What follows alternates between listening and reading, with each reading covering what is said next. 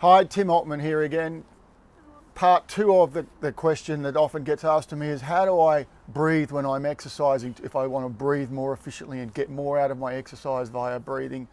The first part we talked about was learning to use your nose as much as possible. In and out through the nose all the time is actually far more efficient than in and out through the mouth, or in through the nose, out through the mouth.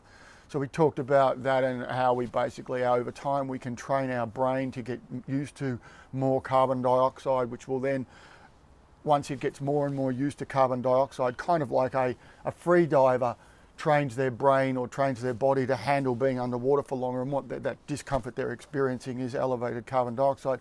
You can train your body to get used to it, and you can learn to breathe at lower breathing rates, which will then mean you'll have lower heart rate for the same exertion, and it'll make you much more efficient at delivering oxygen to the cells for energy production. The second side of it involves the use of the diaphragm.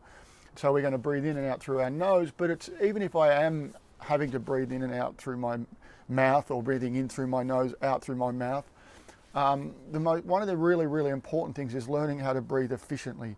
And our diaphragm is what we call the primary breathing muscle. So when we're not exercising, when we're at rest, we should use the diaphragm only, no shoulder movement whatsoever. Now, shoulders are what we call the secondary muscles for inhalation, so they're used in emergencies. So exercise is a cardiovascular emergency. We are doing more work, so we need to produce more energy to be able to do the more work. So it's what we call a cardiovascular emergency, and therefore we produce more carbon dioxide, and we have to get rid of that, and what have you. So, well, often when people exercise, we're bringing in our emergency muscles, our chest and shoulders, but we don't use our diaphragm. And in fact, most people don't use their diaphragm at all at rest, even though it's the primary breathing muscle. So most people breathe in emergency mode at rest, rather than learning how to use their diaphragm. For now, we're going to talk about how to breathe, though, when we're exercising, and it's actually far more efficient to learn how to use your diaphragm and your chest and shoulders. So rather than just sucking it in using our chest and shoulders, it's actually far more efficient. And I'll stand here, you won't see my head, which is, some may say, is a good thing, but you'll actually see that it's actually far more efficient to start at my belly, then use my chest. So we go in here first, then into here.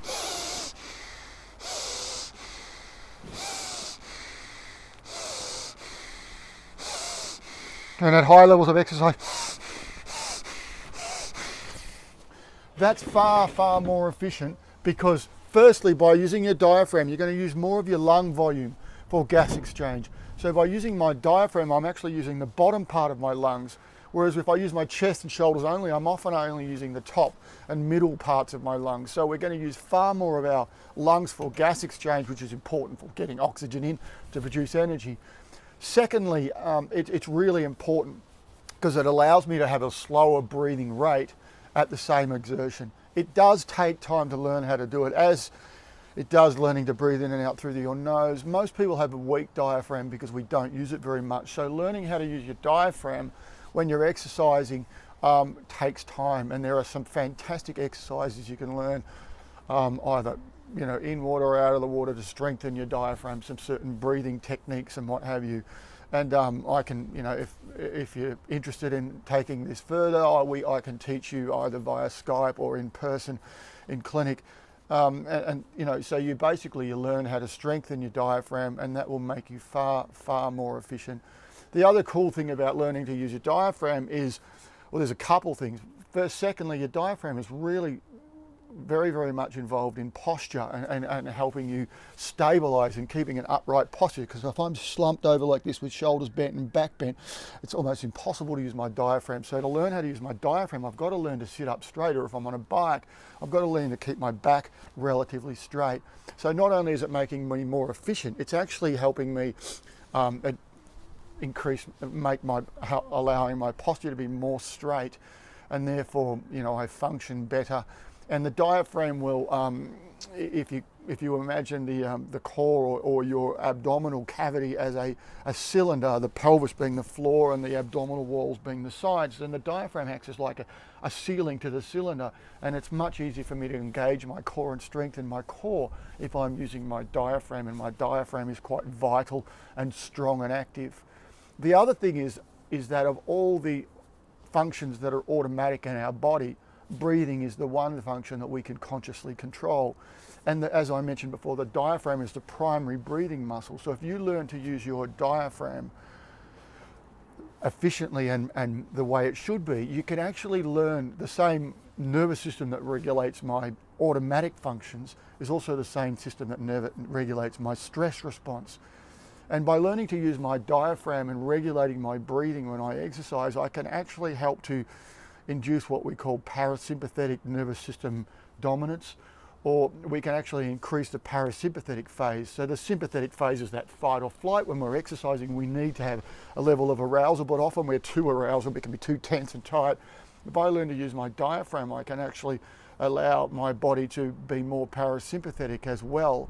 And that allows me to access what we would call great states of relaxation, or what we might even call it, there's also a thing called alpha brainwave functioning, which you might call every now and then when you're exercising, you might be super relaxed and really focused, what some people call a zone type state, where you can access this zone state, or you're more likely to access this zone state when you learn to use your diaphragm, and when you learn to breathe with your diaphragm and allow yourself to be more relaxed. So there are multiple benefits from breathing efficiently, using your nose, using your diaphragm for sport and for performance. If you're interested in taking it further, contact me via tim@timaltman.com.au, and we can have a chat, as I said, either in person, in clinic, or in a sporting setting. I sometimes work with groups, more often one-on-one, or we can work via Skype if you don't live where I live. Also, jump on my YouTube channel, which is Tim Altman, and you can see some of the other videos I've made about breathing and other aspects of health, and or paddling if you're interested in that. Thanks.